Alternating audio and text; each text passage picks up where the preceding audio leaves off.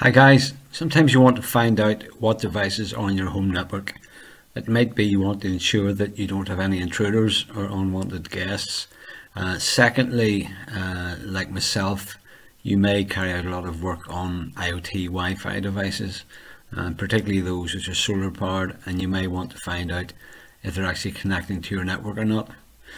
So I've written a script to help me do that, and the script, as you can see, is on the right. It's called checkalive nmap.sh. What it does is it runs an nmap scan and takes that information and then displays it on a web page, such that it also gives the time the devices were last seen, which can be quite useful. I'm going to run the script now, and if you can have a look at this guy 105, which is currently, last time we ran this it was offline.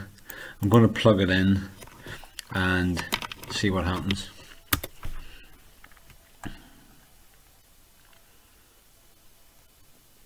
Okay, the script's just running, doesn't take very long. So what happens now is I'm going to refresh the web page again. Look at this one, it's currently red, telling you it's not currently online. Last time it was scanned, and you can see now that it's displaying as being online again. So I hope you find this script useful.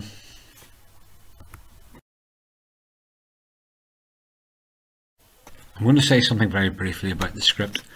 First of all, if you want the script, you can download it from my GitHub account, which I will provide in the notes below. And if you look at I've got a directory called nmap_monitor ESP, and here is the script itself. Just to say that it's a bash script, and as I said before, what it does is it runs an nmap report and then outputs it to a local file. This is part 1, and then manipulates it, and the next thing it does is it creates a web page on the fly, which I've shown in the previous demo. To run the script, you basically download it, and as you do with all bash scripts, you need to have access to the admin access, typically on a Raspberry Pi or whatever.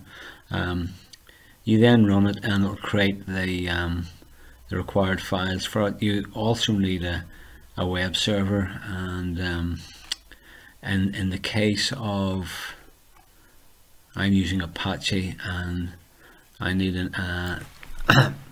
I need basically a web page, and it needs to be var www.html, and it's live_address.html. You can modify that depending upon what type of web server you're using. The other important thing is you can only use this if you've got permission from the owner of the network. I mean, if it's a Raspberry Pi at home, it's yourself. Could get you into trouble if you start using this at work on an unauthorized way, and it shouldn't be used for that. But it's quite a powerful little script, and find it very useful, so please use it and enjoy it.